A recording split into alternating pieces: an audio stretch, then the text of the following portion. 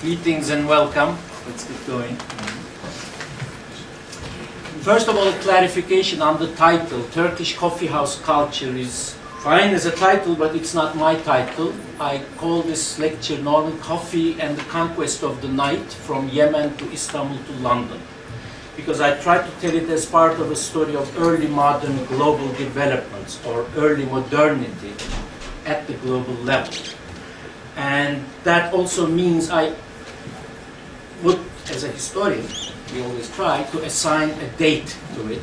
Namely, rather than call it a timeless Turkish coffeehouse culture, I'm going to be dealing with mostly what historians consider the early modern era, namely 16th, 17th, and 18th centuries.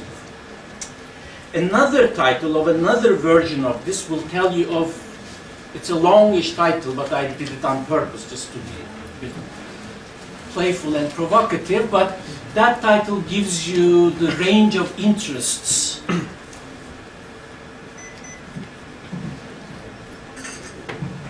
within the body of research where my coffeehouse work belongs. Namely, it relates to various other developments having to do with early modern urban life in general, and the culture of the coffee houses, consumption of coffee, and various other social beverages belongs in that category. And the title of that lecture, as I delivered it once at Boğaziçi University, will give you the different aspects.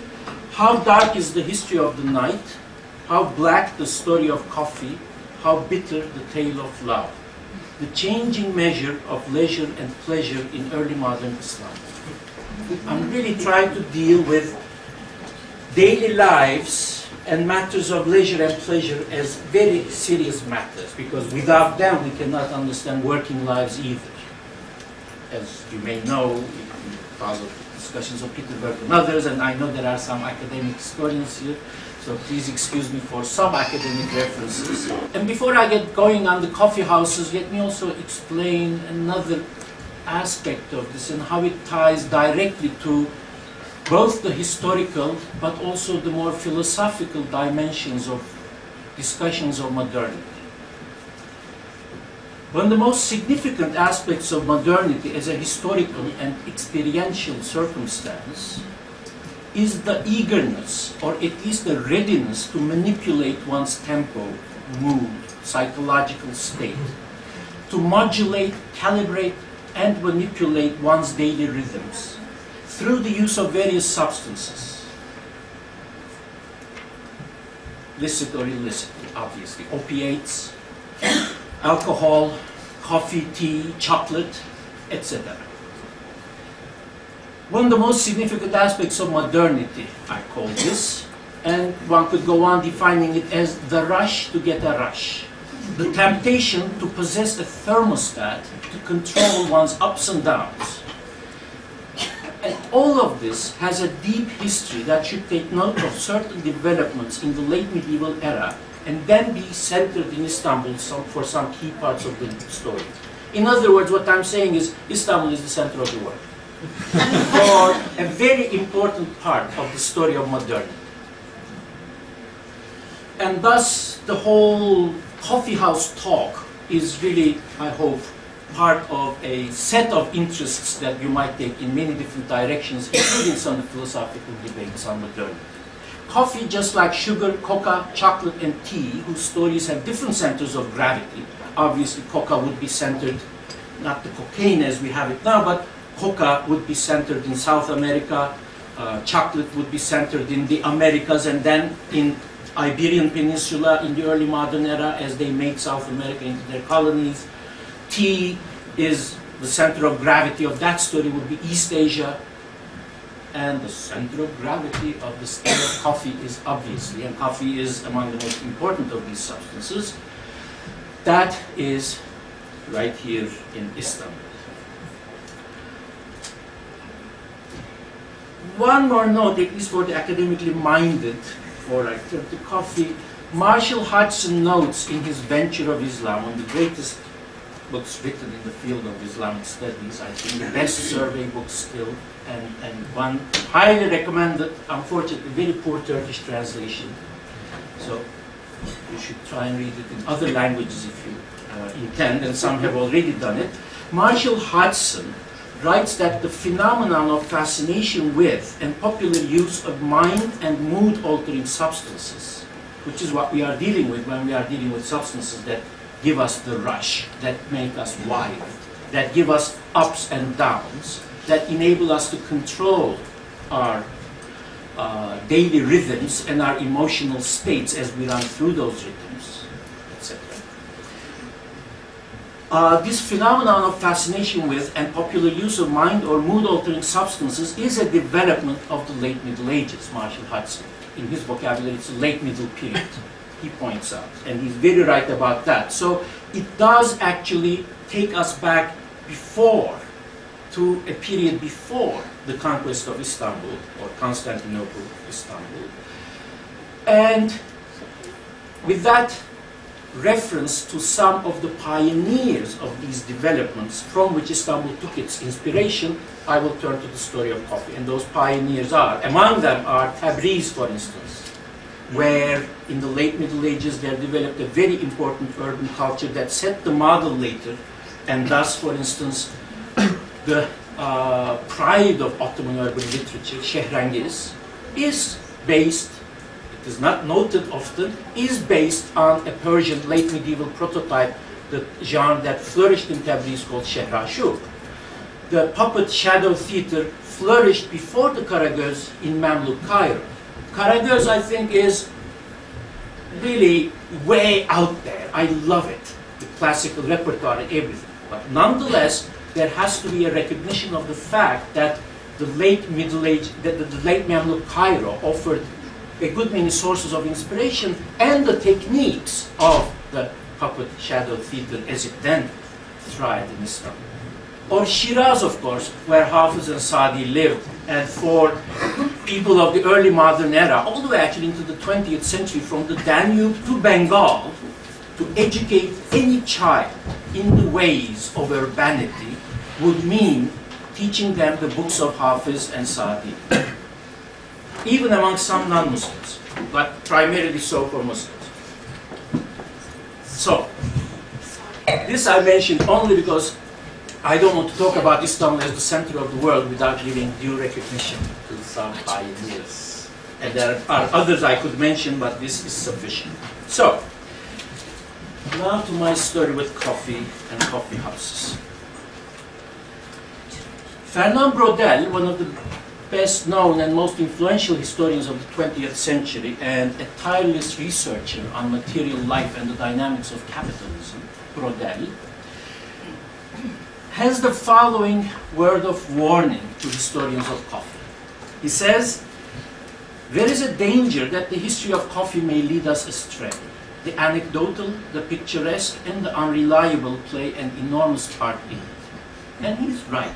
Historians of coffee, tea, and such daily practices related to consumption of such substances can easily be taken in by the cute, the frivolous, the anecdotal, which is a good deal of fun, but then there is the danger of not going to important analytical places with it. And that is why Braudel's warning should be kept in mind.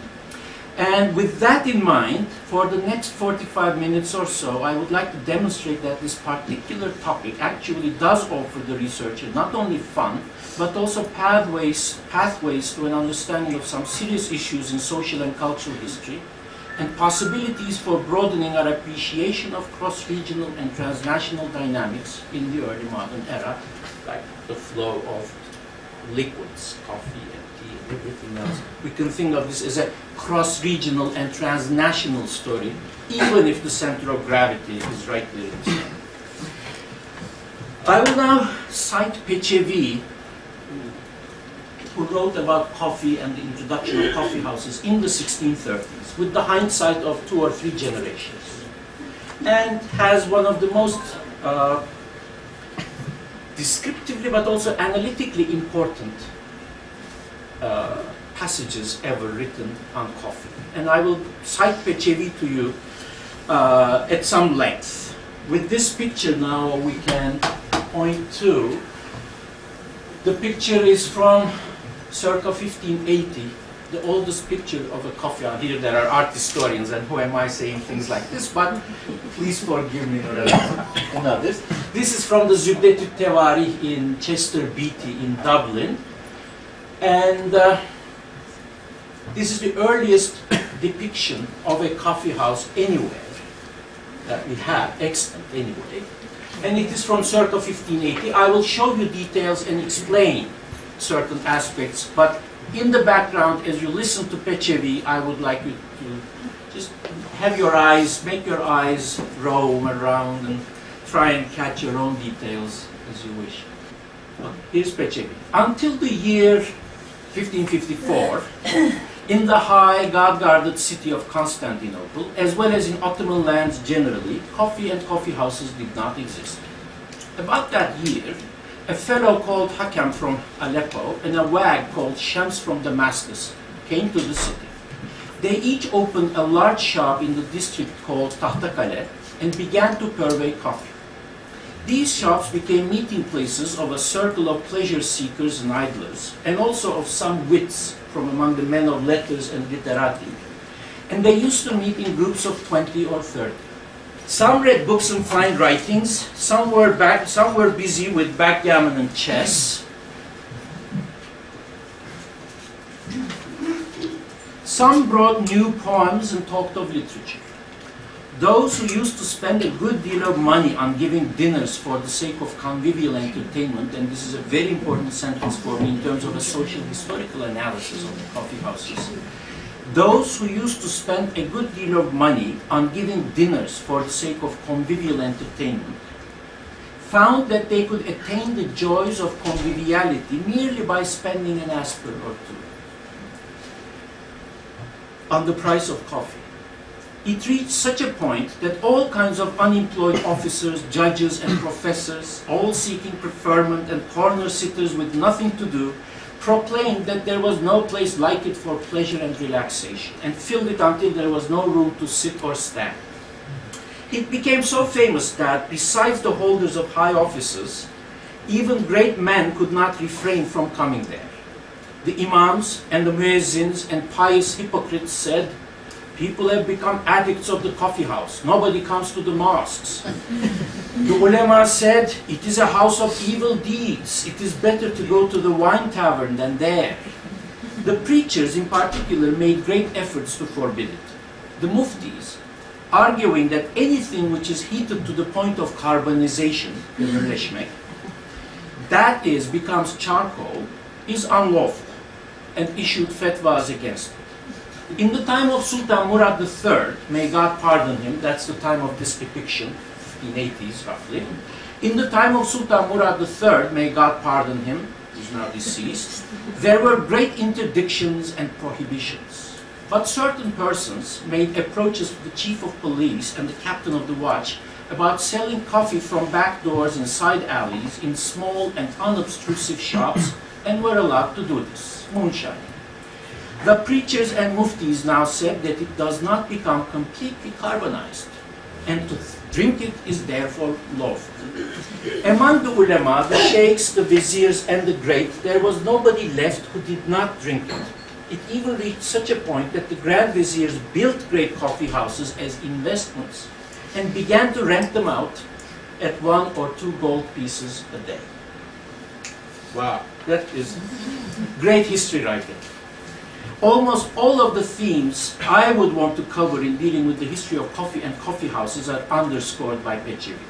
New and immensely popular forms of sociability, secularization of public space, new sites and forms of public literary activity, tensions with the authorities, new fora for political mobilization, new circumstances to renegotiate the boundaries of prohibition and permissiveness. For the academically minded, Emr bil Maruf ve Nehyen il Münker was being renegotiated through coffee and tobacco and various other new practices or bid'ats, innovations of this period. And coffee, of course, the final theme would be, for me, coffee as a commodity and the coffee house as an investment. Peçeli touches and underlines, touches on all of those. But let us go back to the beginnings of the use of coffee and to its stimulating effect. That is not even mentioned by the 17th century historian I quoted at length, presumably because the buzz of coffee was by then taken for granted. By the time it reached Istanbul, middle of the 16th century, coffee had of course been known in much of the Arab world for more than a century. The earliest reports on the consumption, let me go back to the Coffeehouse picture, remove that. The earliest reports on the consumption of coffee associate it with different mystics based in Yemen, but in each case with their concern with wakefulness. I quote from a source, from an Egyptian source from the beginning of the 16th century, before the story of coffee houses in Istanbul begins. At the beginning of the 16th century, the news reached us in Egypt that a drink called kahwa, now in Cairo it's still something alien, the news reached us that a drink called kahwa had spread in Yemen and was being used by Sufi sheikhs and others to help them stay awake during their devotional exercises. Zikir ve evrak. Then it reached us, sometime later, that its appearance and spread there had been due to the efforts of the learned Sheikh, Imam, Mufti and Sufi al-Dabhani. He found that among its properties was that it drove away fatigue and lethargy and brought to the body a certain sprightliness and vigor. That's a great description of what coffee does. Or alternatively and more commonly, it is the introduction of coffee that is in Yemen is also attributed to Al-Shadili. I think there is in Ortaköy a coffee house that calls itself Shaziliye. That's a great name, bravo, perfect. And I quote, he found, Al-Shadili, he found that it made his brain nimble and that it promoted wakefulness and stimulation for the performance of religious duties. So he began taking it for nourishment and food and drink, and he directed his followers to do so, until the practice became widespread in Yemen, circa 1400 already. Way before the story of the coffee houses, the introduction and use of coffee as a stimulant among the Sufis in Yemen. To the extent that coffee is a part of our modern lives then, and I argued already in the beginning that it is a very important part of our modern lives, we owe that part of modernity to totally unexpected figures, whom we should also recognize in this story, namely Sufis from Yemen. In a sense, that is really how we started to be wired. After its early use in Yemen, just circa 1400, coffee reached Mecca and Medina in the mid-15th century. Already at the time of the pilgrimage, we hear of tents which were set up during the time of the pilgrimage, where in the tents, namely, coffee was cooked and served for customers. Early in the 16th century, in Cairo, coffee was spreading. The kinds of reports I read to you about Yemen had to do with that recognition that it was already spreading in Cairo. And in Cairo, it appears that we have the earliest prototypes of coffee houses, but I'm hesitant to call them coffee houses because this is partly a climactic matter, I think. For all I understand from those depictions, and these are laconic depictions, coffee places, coffee sale places in Cairo in the first half of the 16th century were more like tostçu büfesi of our modern day Istanbul. Stalls, open air stalls with some fixed place there, but not necessarily a dome and a cover which brought together people for long periods of conviviality and sociability. At least none of our sources speak about the coffee house as a space like this before the emergence of coffee shops in Istanbul in the middle of the 16th century. The ones in Cairo use slightly different vocabulary, and the people who refer to the ones established in Istanbul refer to it as the very first, though the story can still take some more research. I'll come back to the mid-16th century Istanbul, of course. Obviously, the story of coffee continues in a very big way after that point when that particular institution was created for the consumption and enjoyment of coffee. But to continue with the survey of coffee, before I return to the mid-16th century, by the end of the 16th century, in less than half a century, even small towns around the Ottoman Empire, from the Danube to western Iran, boasted of several coffee houses.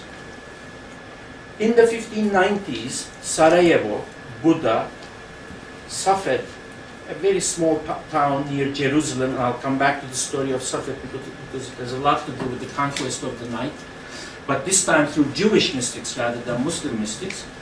All of these cities before 1600 boasted of 8, 9, 10 coffee houses. Istanbul had close to 600 coffee houses in less than half a century.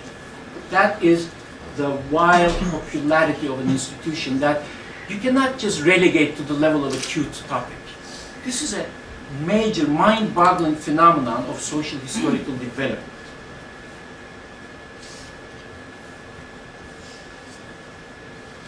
Coffee shop owners were organized as a, again, Nurhan Hanım must be mentioned each time we show the Surname for her great publication.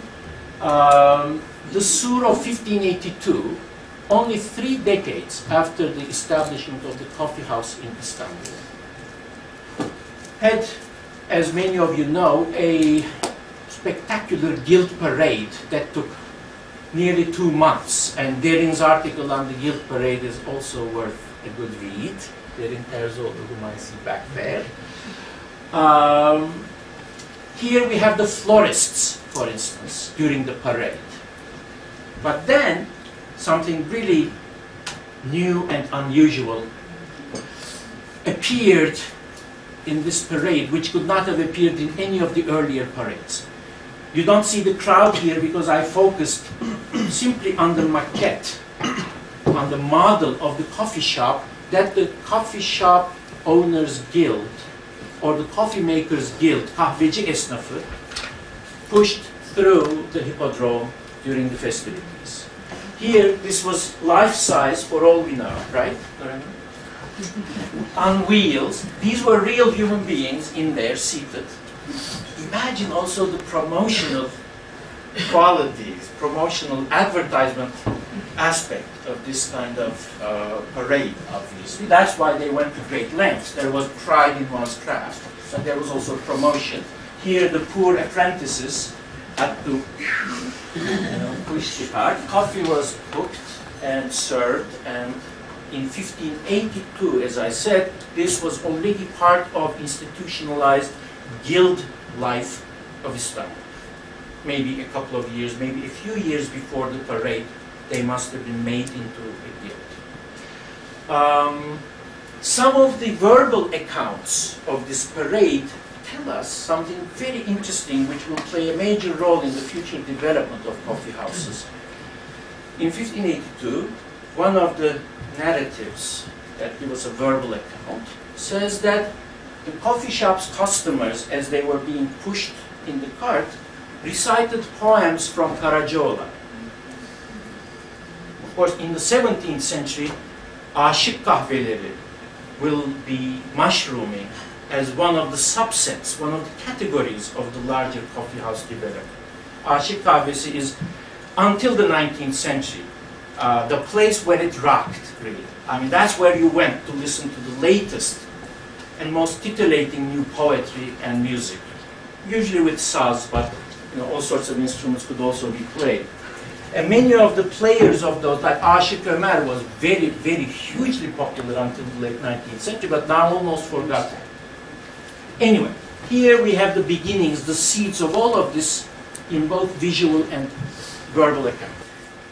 The development of coffee houses also gives us a good many instances of entrepreneurial creativity. This is yet another element that should be recognized. Imagine the first two, the two Syrians. everywhere I speak about coffee, I plead for having some kind of public monument built in their honor. This is one of the most important stories of modernity. Here in Istanbul, it starts in Tahtakale, and one might as well recognize not just those two, but the whole scene of the early coffee houses, I think, with a public monument. This is my personal plea. Imagine the entrepreneurial creativity there. Two people are selling coffee. Coffee is already consumed. Sufis I mentioned at length. But also in private homes, coffee was being consumed long before coffee houses. The earliest mention of coffee in Istanbul, in fact, is from the Vakfiye, from the endowment deed of Barbaros Hayrettin, 1537. He endows his house, his own home, Menzil Vakfı, and in it, one of the units mentioned, like sofa, like a kenif, like hammam, one of the units mentioned is kahve odası. In 1537, in Barbaros Hayrettin's house here in Istanbul, then people were enjoying one room relegated for that purpose.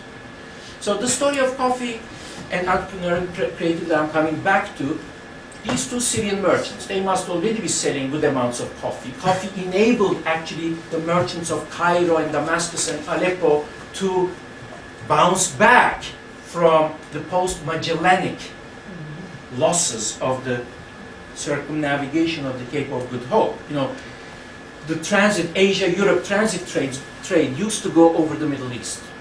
More than 90%. There was no other chance. Russia was too cold, the geography is impossible, and one did not know about the possibilities of circumnavigation. So, the Middle East and whatever polity ruled there enjoyed this position. But after 1496, was it 96? Magellan? Yeah. The first shipment of spices is 1506. First spice shipment arrives in Lisbon, Venice, Cairo, Alexandria, Izmir, Istanbul, Salonika. People merchants went into depression. They lost this position. Now the first spice shipment went, cardamoms and, you know, caraway seeds, everything went without touching the soil of the Middle East.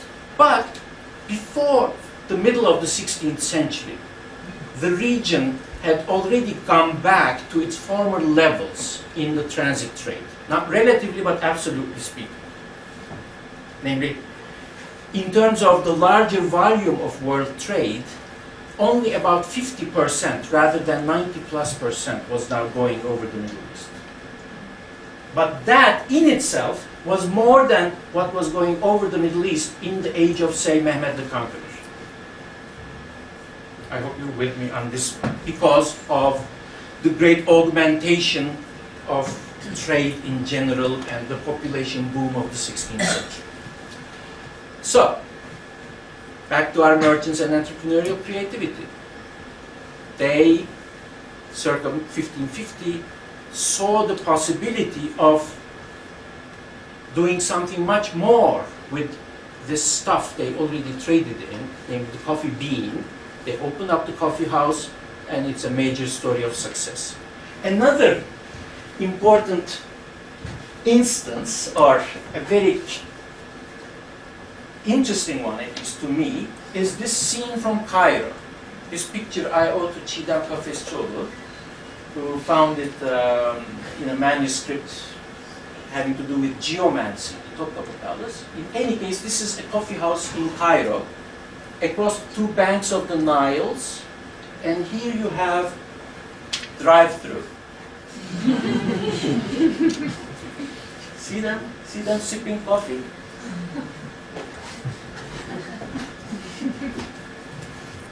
The story of coffee as an item of trade, I won't speak about it at length here, but I've already indicated why it is important, I hope, is obviously not to be missed if you want to see the larger picture. And circa 1600, coffee was also spreading to the east, and for a while it was the major drink in Iran, in Iranian cities, until it was pushed back by tea. And the substances competed throughout this early modern era in different geographies. Rather than thinking of armies, for a minute, for a few minutes, think about the conquests of coffee and tea, and it's a much more interesting story. And in Iran, coffee was for a while very successful, and the major Maidan in Isfahan that Shah Abbas built was, of course, dotted by many of these coffee shops that are still called kahvehane, even though people have been consuming tea in them now for a couple of centuries at least. Something similar has been happening in Turkey in the 20th century.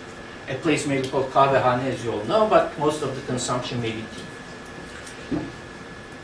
Okay.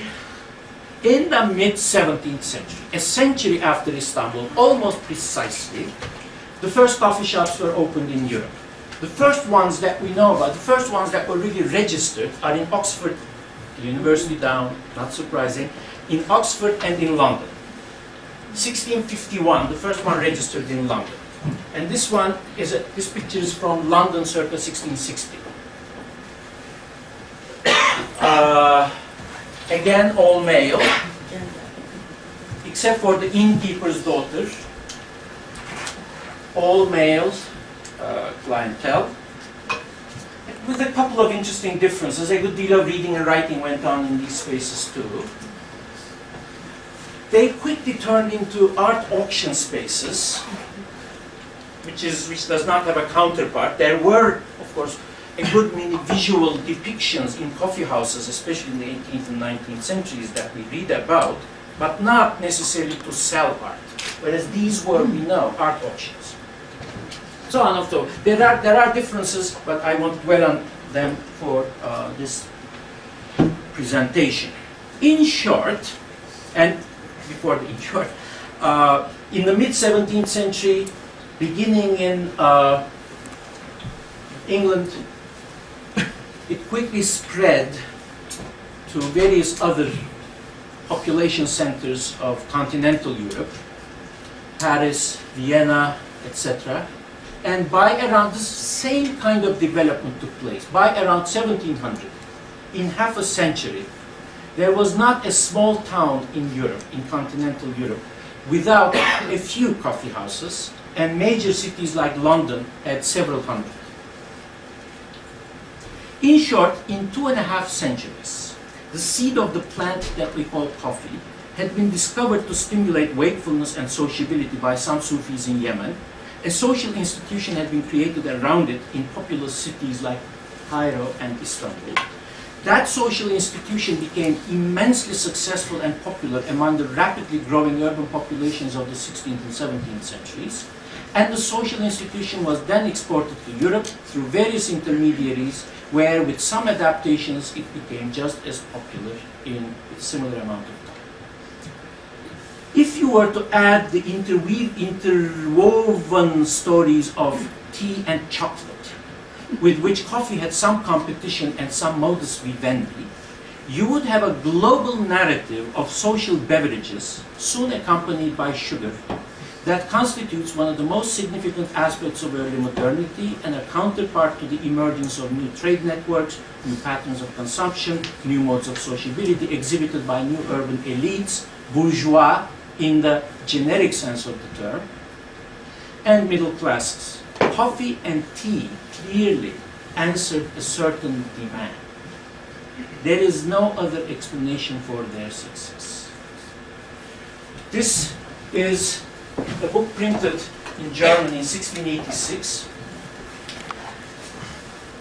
and it depicts, maybe some of you probably already figured out from the captions, a Turk with coffee, a Chinaman with tea, and a Native American with chocolate. These three drinks were now recognized as part of something peculiar, something new happening in our times, that is the late 17th century. Going back to Istanbul and to other Ottoman cities, let me now turn my attention to the social scene of the coffee houses. Who were the patrons of these establishments? Who went to the coffee houses? What kind of social scene can we talk about? this is from the 18th century, well-known coffee house scene. While you look at that from the 18th century, I will again go to some late 16th century depictions of coffee house clientele. Okay, Gianfrancesco Morosini, the Venetian bailo in Istanbul, describes coffee house patrons of 1585 as follows, and I don't totally agree with him, but let's follow him. All the people are quite base and of very little industry, such that for the most part they spend their time in idleness, sunk in idleness. Thus they continually sit about, and for entertainment they are in the habit of drinking in public, in shops, in the streets, black liquid. This is 1585, a European writer. A black liquid, boiling as hot as they can stand it, which is extracted from a seed they call kave, and is said to have the property of keeping a man awake. This curious, even paradoxical depiction of coffee house patrons as both sunk in idleness and indulging in a drink with the property of keeping one mentally alert is an early forerunner of 19th century modernist and orientalist depictions, when the institution had indeed become déclassé and came to be associated with backwardness. That is the image of coffee houses when I was growing up. That is the image of coffee houses then as I read into late 19th and 20th century literature. That is the image of the déclassé image of coffee houses, is the image that was prevalent in the era of the 19th and especially the 20th centuries in modernist and orientalist depictions. And that has some forerunners, yes. Institution came to be associated with backwardness and idleness in the minds of modernizers in the Middle East and in Southeastern Europe, in the Balkans, for sure. Hence the move to cafes, especially in the latest 20th century, and to institutions like Starbucks, which don't have any of the déclassé, any of the stigma of kafehane. But that is, I just want to remind you, a really modern phenomenon. That kind of assessment, back and forth, renegotiation of the social ranking of coffee houses. That is why I'm showing you this particular coffee house, of which there were at least a few throughout the city, which really catered to a clientele of different strata, but definitely also of the upper classes. And the first depiction, remember, from 1580, had gentlemen, let me go back to it for a second, a gentleman sitting not only with books and poems, okay, bums can also be engaged in books and poems, but they have roses and carnations tucked into their turbans. These are elegant folk. These are zurefa, as the Ottoman literature referred to them, though not always in a positive vein, by the way. Zurefa can be dandyish, can be a bit too much, but it's okay.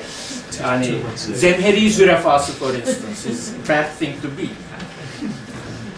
etc. But, and this is part of the social vocabulary that's emerging with the culture of the coffee houses that I just want to give you a bit of.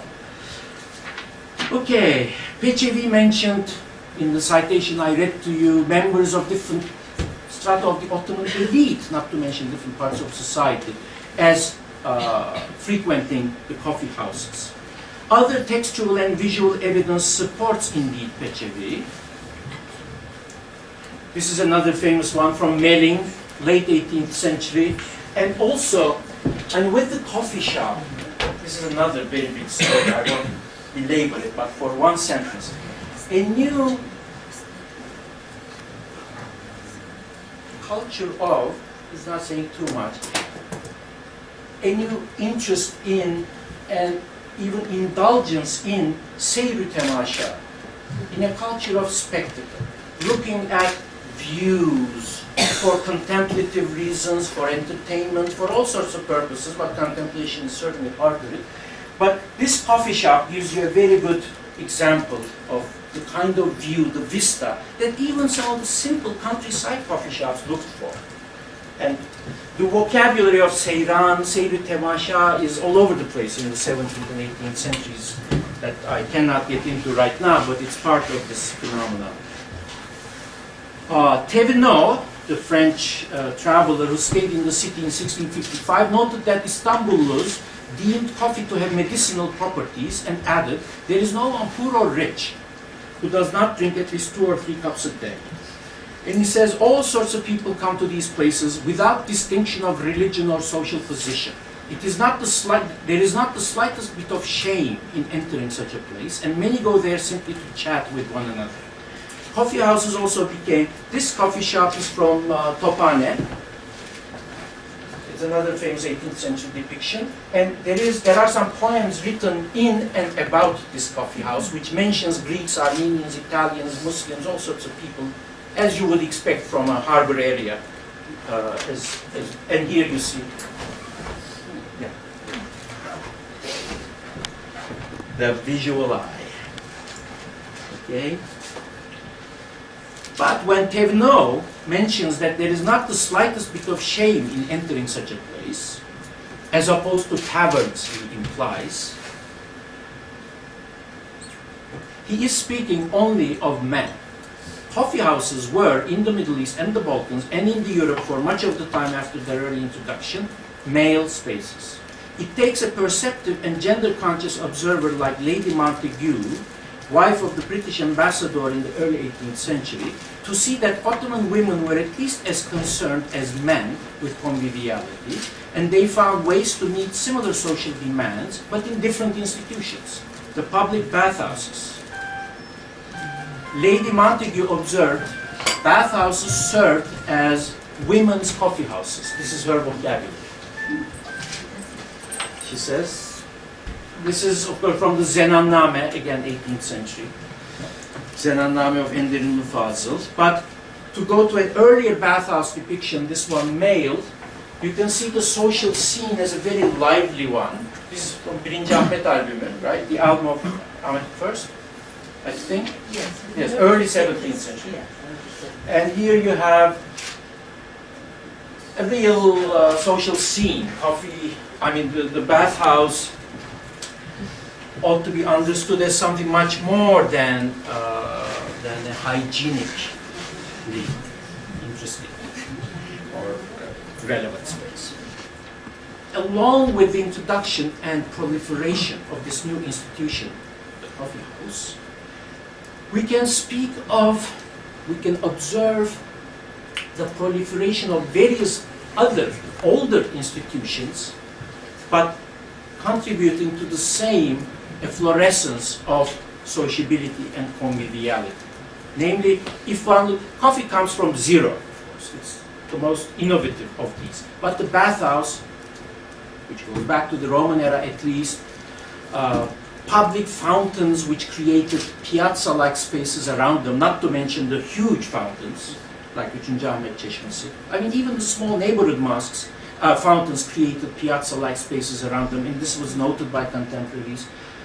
This kind of space, if one looks at the physical, at the nature of distribution of physical space in a city like Istanbul or Cairo in 1500 and 1800, even independent of the coffee house, the secular social spaces enjoyed a geometric progression. Bathhouses. André Raymond calculated the cubic meters of bathhouse space available in early modern, namely Ottoman Cairo, and the numbers are amazing as the city grew under the Ottomans. But the development of space outpaces population growth in all of these instances. Malls. This is, of course, the Grand Bazaar, but I'm now showing you spaces that functioned along with the coffee house in creating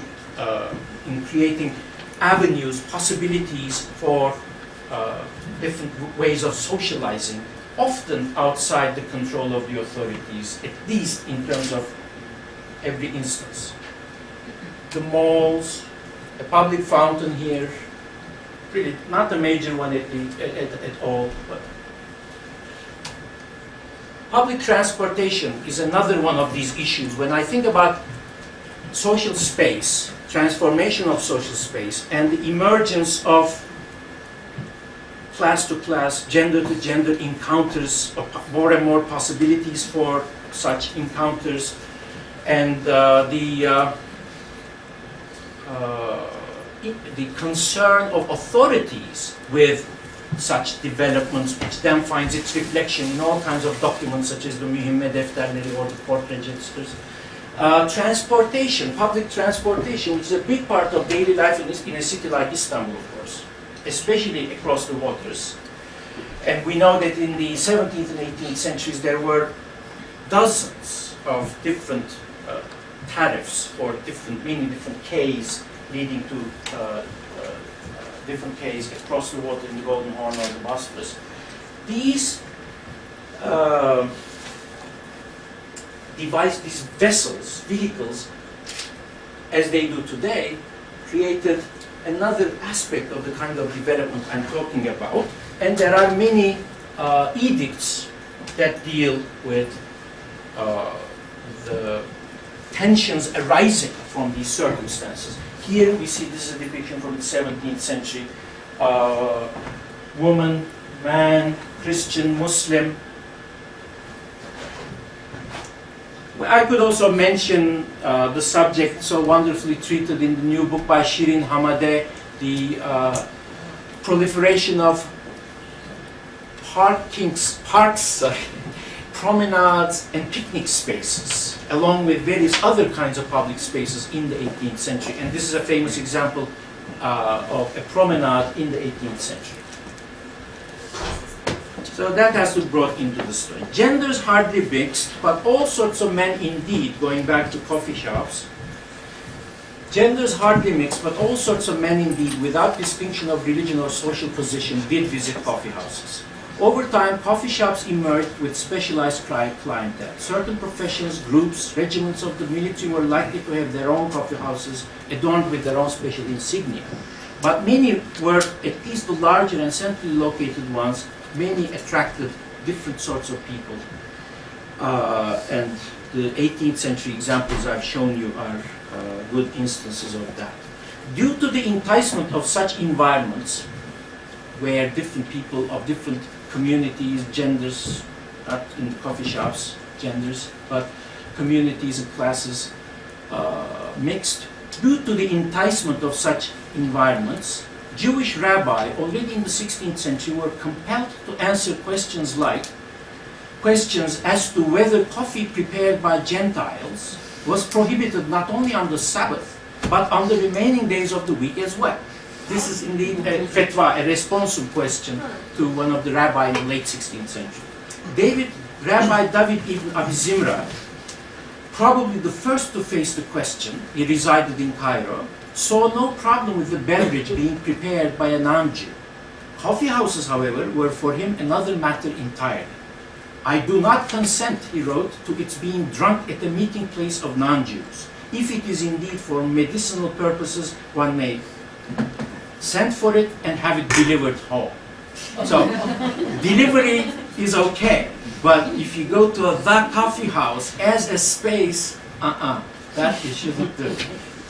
And even if particular coffee houses were limited de facto, not officially by the way, not de jure, but de facto limited in terms of the religio-ethnic or social backgrounds of their clientele, coffee house culture as such was not. It recognized few boundaries. An orthodoxy-minded Jewish scholar and poet, Menahem de Lonzano, and a musician poet named Israel Najara, he was that big poet of Hebrew and Judeo-Espanol in the late 16th century. Apparently, many books of his were printed. Of course, there were printing presses of the Jews in the 16th century. In the late 16th century, some of his books were printed.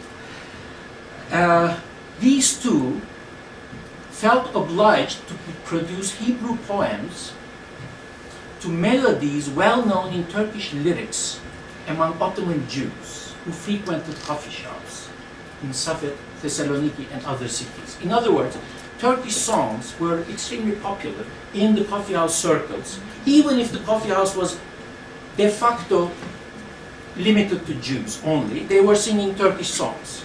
And this bothered some people. Thus, they commissioned arrangement, what we call in Turkish arrangement. Namely, this famous poet, Israel Najara, there are two printings of his book. Israel Najara wrote Hebrew lyrics to melodies that were already known in Turkish. But in order for it to be understood, how are you going to know? He wrote the first line of the song in Hebrew characters in Turkish. So, you write Turkish lyrics to Yesterday, Beatles. Turkish lyrics altogether, but in the beginning, in modern Turkish, let's say, you write yesterday, all my troubles seem so far away, so that you know how to go with this new line. It shows you the way the coffee house culture could spread independent of individuals. There's a much different layer to this story. It is not only the religio-ethnic composition of the patrons of coffee houses, but also the new modes of patronage made possible by these institutions that transgress the social boundaries that the authorities of different communities would like to maintain.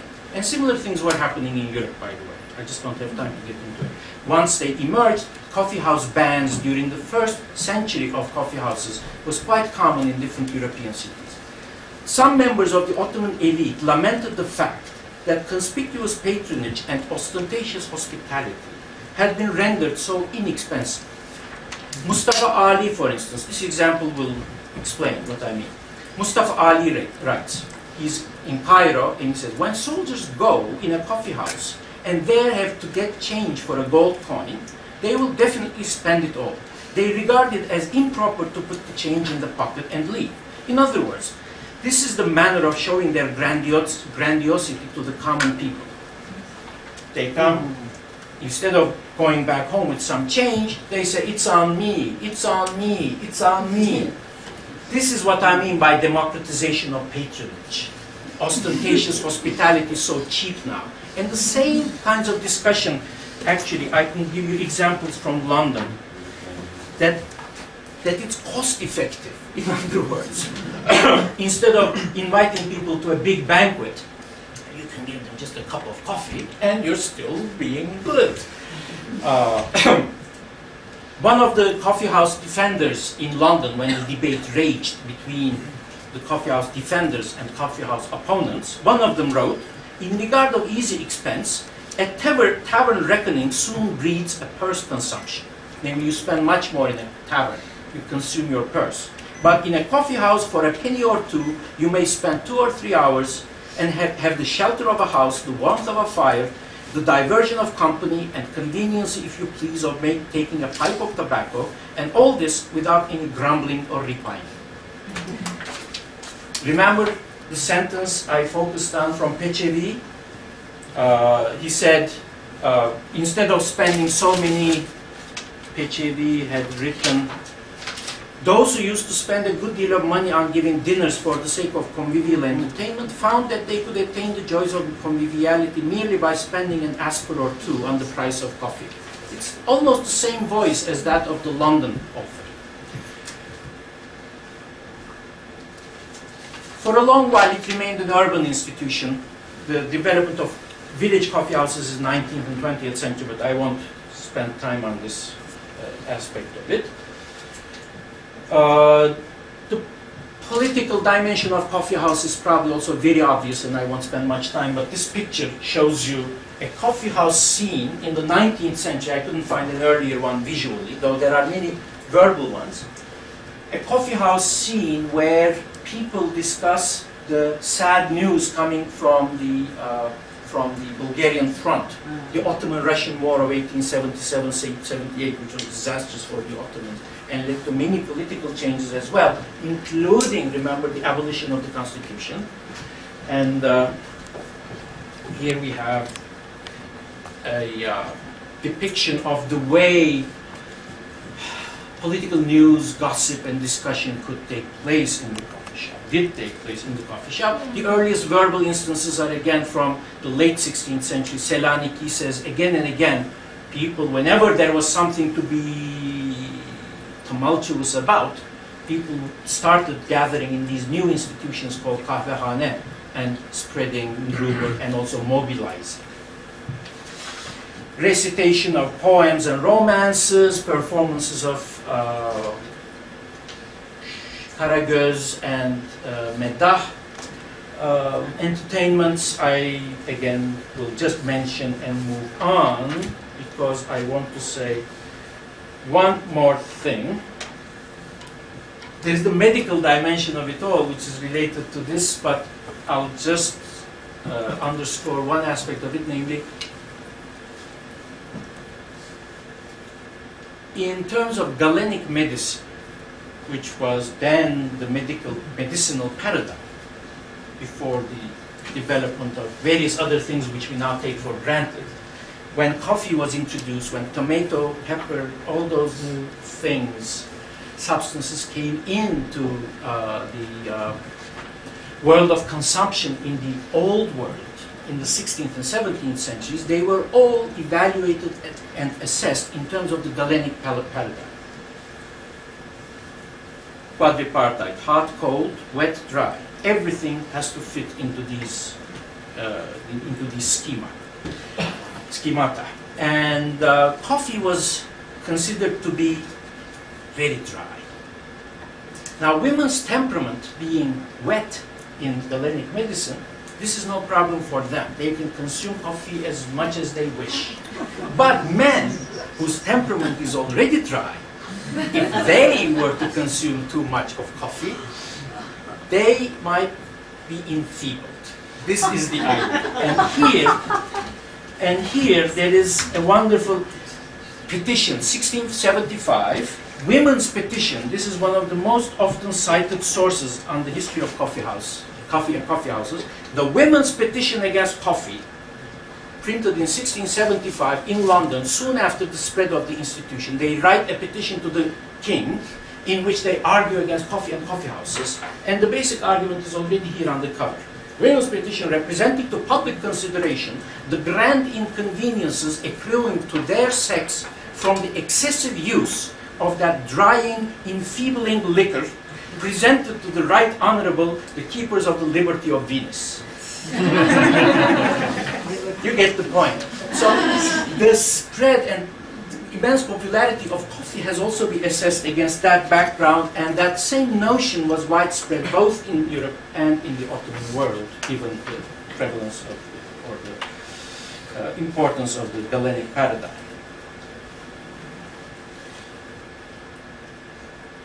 Until the early 18th century, Yemen, this picture is very enigmatic. Let me stay with the enigmatic picture then.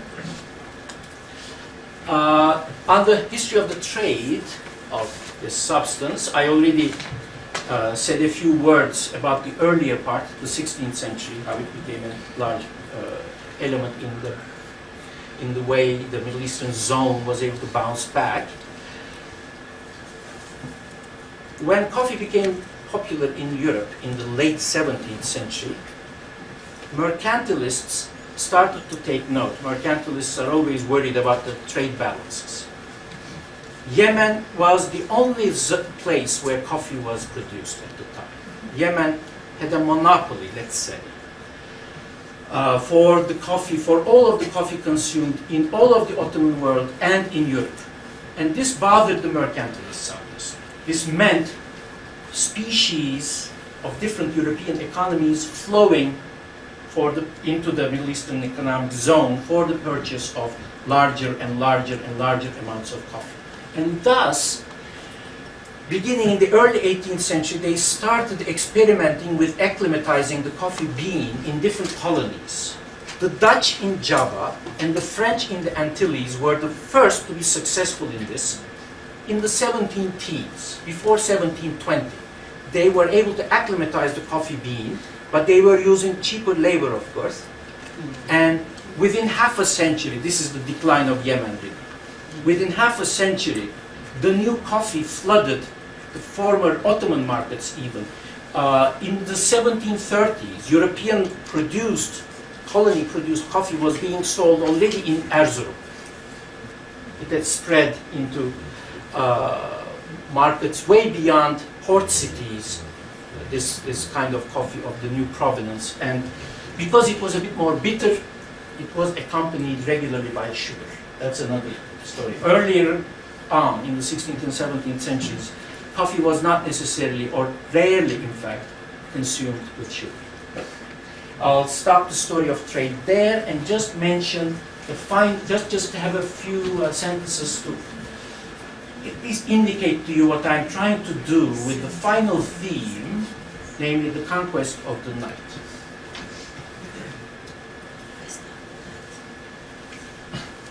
At least part of the tensions between the authorities and the coffee drinking public was related to the increasing use of the nighttime by the latter. And indeed, the increased use of the nighttime, now many historians, such as myself, but independently of each other, have been discovering as yet another one of those globally shared phenomena of the early modern era. Namely, what I call the conquest of the night, the increased use of nighttime for sociability, for entertainment, and for labor, alas, has been an ever-growing part of our lives since the 16th century. And it's a frontier still not fully conquered. If you think about it as a conquest, obviously people are still pushing their biological clocks. Many of us do. I was going to say we all do, but some people may be more temperate than that. I'm not. We constantly push our biological clocks. We consume substances to be able to do that, for entertainment, to be able to watch one other movie, to be able to do some more homework, or whatever, you know what I'm talking about. And this it came with a new attitude to mechanical clocks that we could already identify in the 15th and 16th centuries, and the Ottomans are not really far behind in this development of a fascination with mechanical clocks, of measuring things by the hour, though there was a different way of hour keeping, measuring things by the hour in itself as a regular part of daily life among the middle classes does not really extend into the Middle Ages. In terms of public entertainments, because there are so many accounts, verbal and visual, of public entertainments, I was able to go through lists of entertainments in the Middle Ages, in Cairo, say, or in Baghdad, and then in early modern Istanbul. One can tell the difference. Even within the story of Istanbul, there are many more nighttime events in the festivities of 1675 and 1720. You know, these are two major festive occasions. 1675 in Edirne, Özdemir Nutku published on that. 1720 in Istanbul, Surnami, Vehbi, etc. other artifacts produced. If one compares the nighttime events that take place on those dates to the festivities of 1582, there is much more in the later festivities than there are in the earlier festivities. Not only that, Hezar Hüseyin, when he writes about the 1675 Şenlik festivity, he gives the different items, the different elements in the festive schedule, so to speak, by the hour. He says, yatsıdan bir saat sonra, an hour after yatsı, this band of entertainers came up to do X, and then an hour later than that, this band of entertainers came to do Y. And 2 hours after that, another band of entertainers comes to do that. There is no such timekeeping, not with the same regularity in the earlier ones.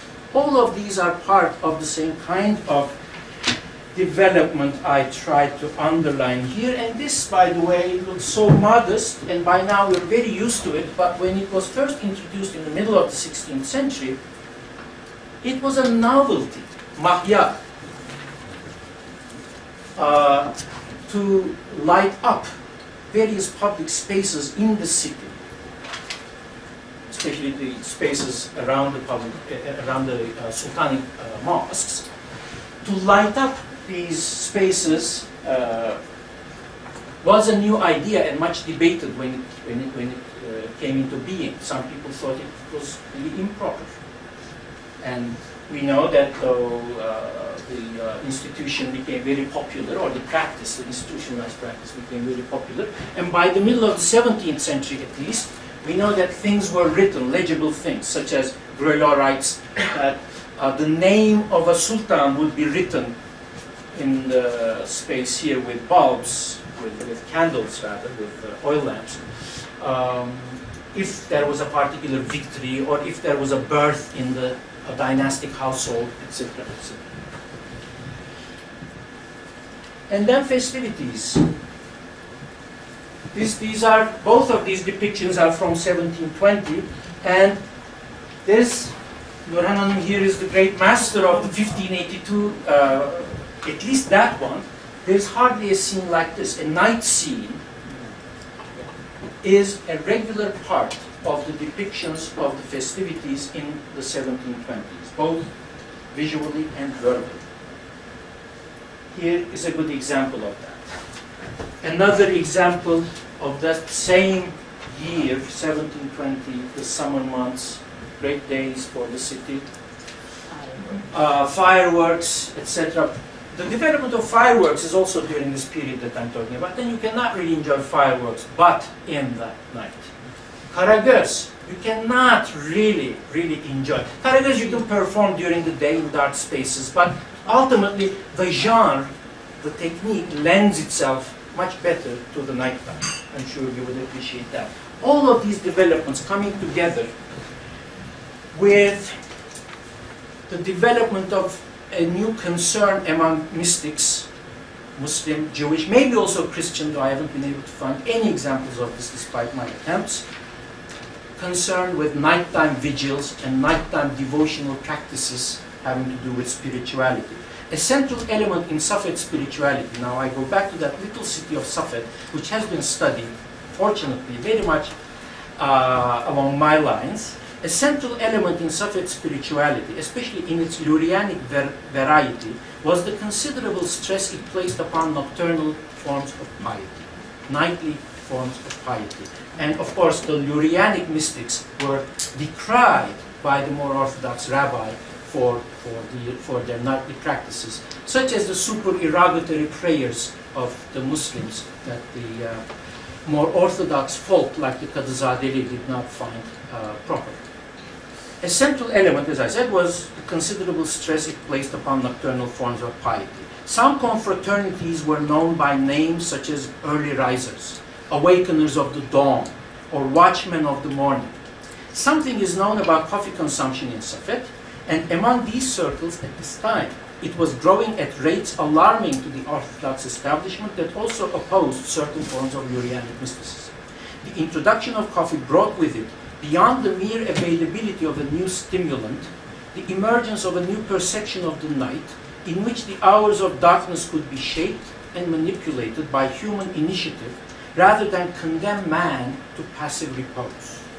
Looking at the changing uses of the nighttime for conviviality and public entertainment, as well as the new turn to nocturnal vigils among both Muslim and Jewish mystics, as well as the more secular members of such confraternities, one could observe that the introduction of coffee and coffee houses in the cities of the Islamic Eastern Mediterranean during the 16th century accompanied the gradual breakdown of some of the conventional divisions between day and night.